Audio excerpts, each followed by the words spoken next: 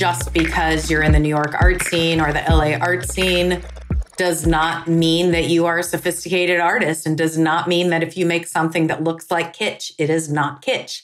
It may very well be kitsch.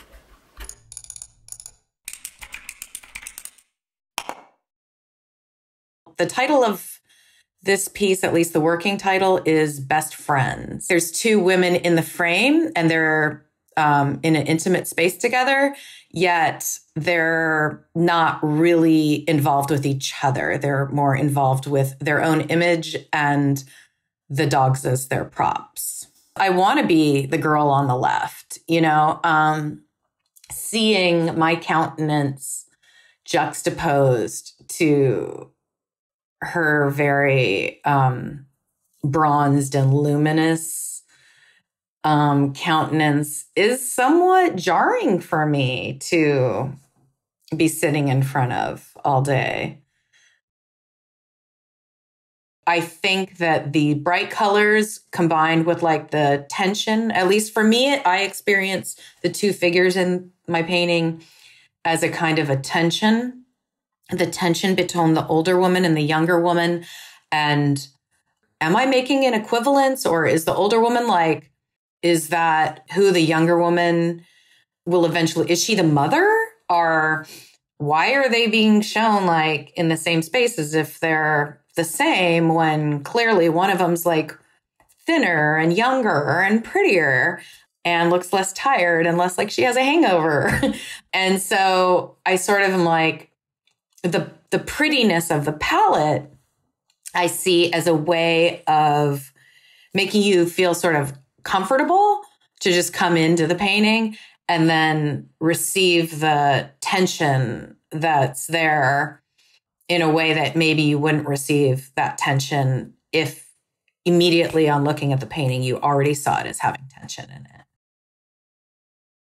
I was very influenced by Thomas Lawson's essay, Last Exit Painting, talking about representational painting as like this backdoor for subversive or oppositional ideas in art. Like you come in through the back door because if there's layers of meaning and content in the work, then you're disarmed by the dumbness of the initial experience or the familiarity or the conventionalness of it.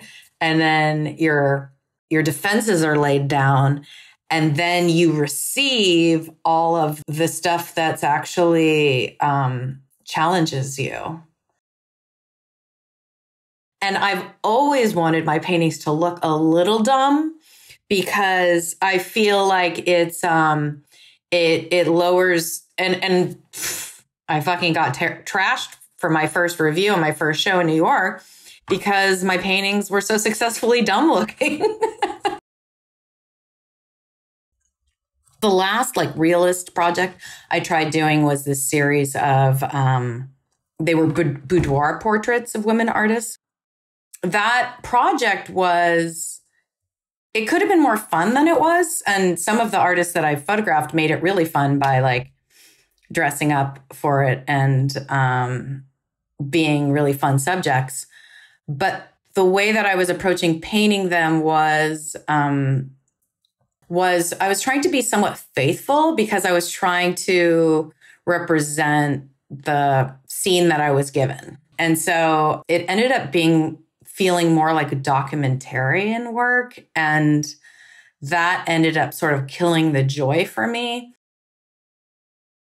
There's an artist who is, his name was Igor Pantuhoff, and he lived from 1911 to 1972. He was in a relationship with Lee Krasner before she was with Jackson Pollock. And he was a modern artist in New York who went on to have a very successful career as a portrait painter. But if you actually look at the paintings, they're 100% kitsch, and they're extraordinarily awesome. This guy here. I think the thing about them is because you saw imagery like that as a kid in the 70s, that very much informed my idea about what's pretty. And it still does. And so when I see those, yeah, I think it goes to a childhood place inside. I'm thinking, of course, about the relationship between artist and model. And I've actually been making work about that relationship throughout my career at different times. I keep revisiting it. I guess I'm very interested in other women artists who chose that as a subject. I don't know a lot about Marevna. I don't even know if I'm pronouncing her name correctly, but she painted these two young women a lot. Actually, there's a whole series of paintings of who I assume are probably the same models. Sort of reductiveness of the imagery, it just being these two women without any more narrative information, is also makes it modern, as well as a conceit about subject matter being enough. Like, she's saying that this is enough to hold a painting. There's a lot of these modernist painters who, studied in Paris at, Académie Julienne or whatever, like these places, or they studied with, or they, interacted with Picasso and Braque, and they were around for Cubism, and all that stuff influenced them. But they were never considered to have the gravitas or whatever. They were influenced by the avant-garde, but not necessarily included in, certainly not included in surveys of them these days, and whose work often veers towards what looks like kitsch now. And so I just am compelled by these characters from the past that have been sort of forgotten about by art history. It occurred to me just in the last few months that I hadn't painted myself since before I had a surgery in 2015, a full hysterectomy that I had to have because I had cancer. And it occurred to me that perhaps that menopause that brought on, and just the sort of changing relationship to my own sense of myself, my sense of my attractiveness, my sense of aging, that those things were conspiring to make me not find myself an interesting subject anymore. Okay, interesting is not the right word. They were conspiring to make me feel like not a worthy subject, like no one would want to look at me. I'm invisible now. I was giving a talk actually at the New York Academy many years ago, and someone in the audience asked me what my relationship was to the human condition in my work, and they brought up Rembrandt, and I just thought that was preposterous.